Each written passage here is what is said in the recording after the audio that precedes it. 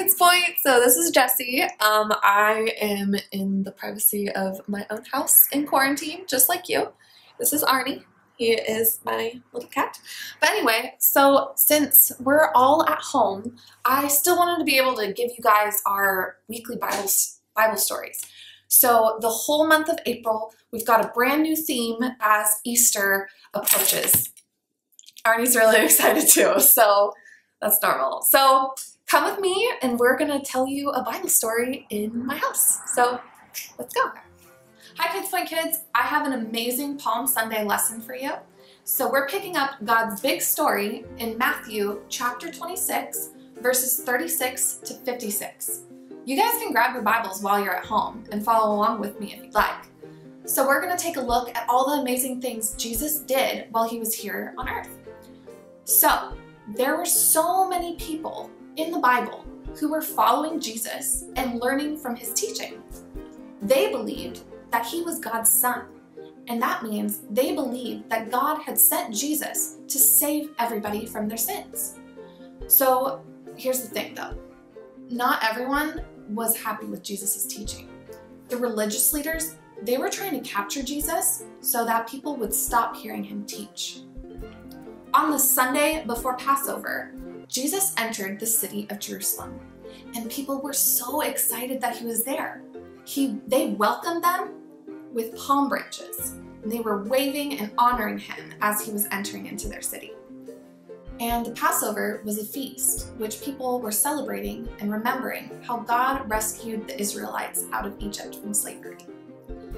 Meanwhile, Judas, that was one of Jesus' closest friends, he went to the religious leaders with a plan. See, Judas had planned to help the religious leaders bring Jesus down. He wanted to help, and in exchange, he would get 30 pieces of silver from the religious leaders.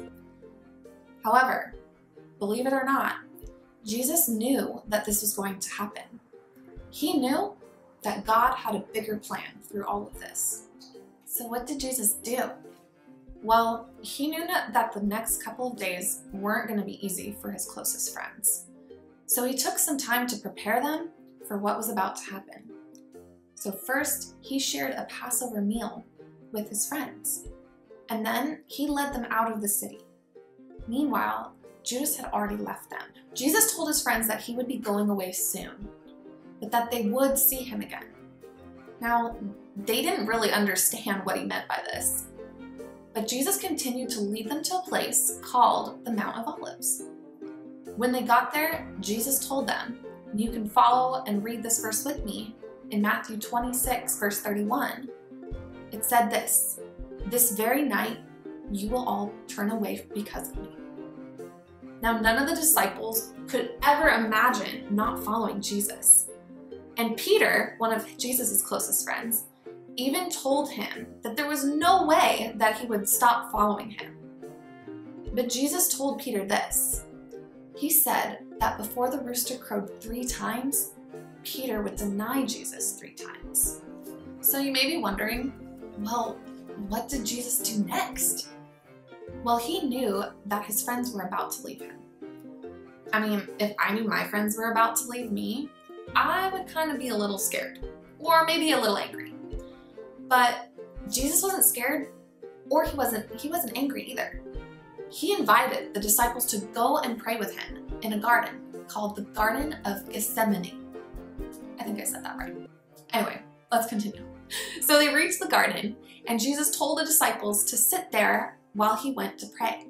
He took Peter, James, and John with him. So Jesus told them in Matthew chapter 26, verse 38, "My soul is very sad. I feel close to death.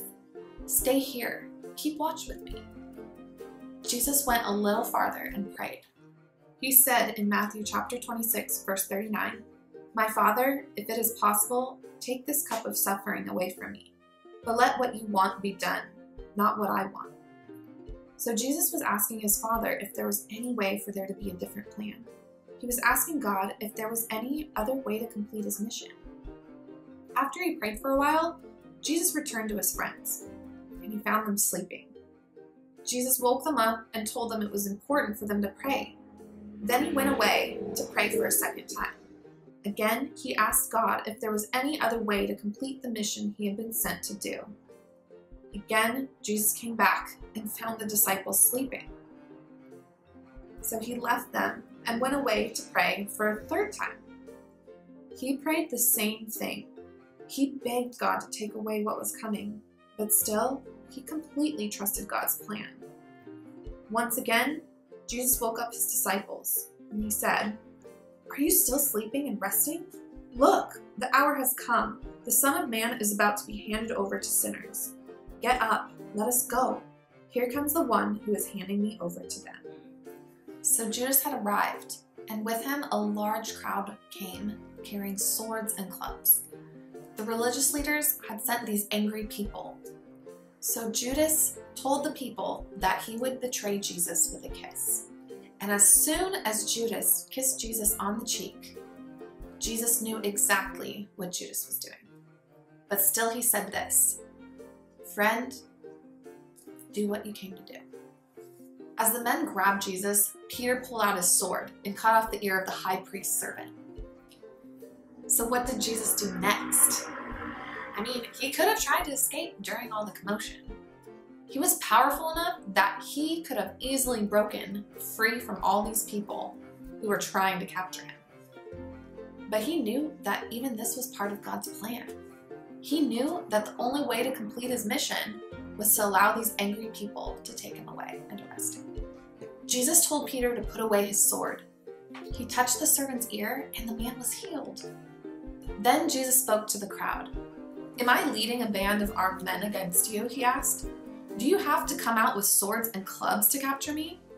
Every day I sat in the temple courtyard teaching, and you didn't arrest me. But all this has happened so that the words of the prophets would come true." The mob arrested Jesus, and they took him away. Jesus' friends couldn't believe what just happened.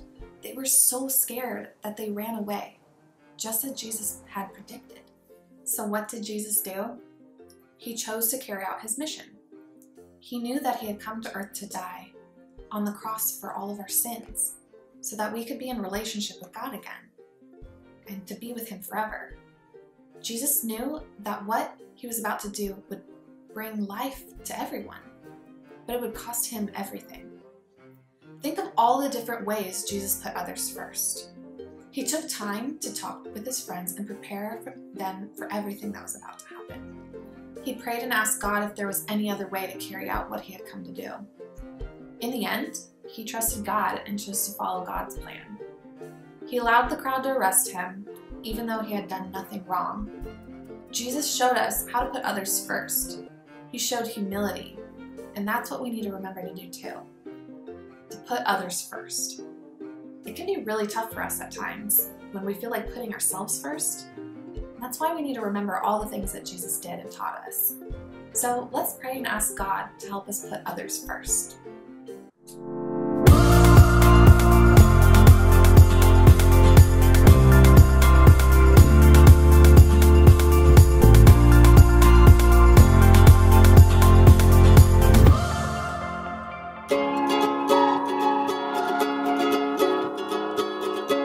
Dear God, this season has gone by so fast. We didn't even think we'd be able to go to the tournament, and no one expected us to win it. But all the way, Coach reminded us that we're all in it together. And we did it together. All of us.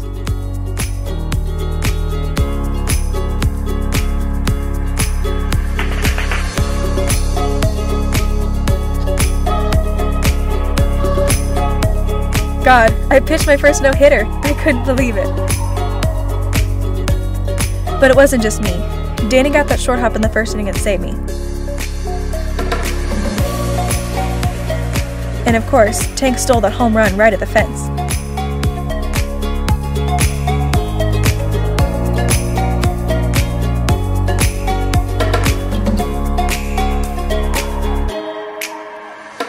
God, it surprised me when there was a reporter that wanted to talk to me about the no-hitter. But what surprised me even more was that she was forgetting about the rest of the team.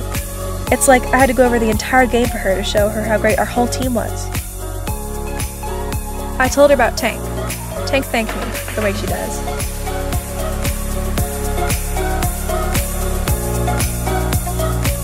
I even told her about Danny's mom and how she always gets us water. She's part of the team too. You know, God, Coach is right. Putting the team ahead of ourselves changes a lot of things. I gotta go. Love, Seda.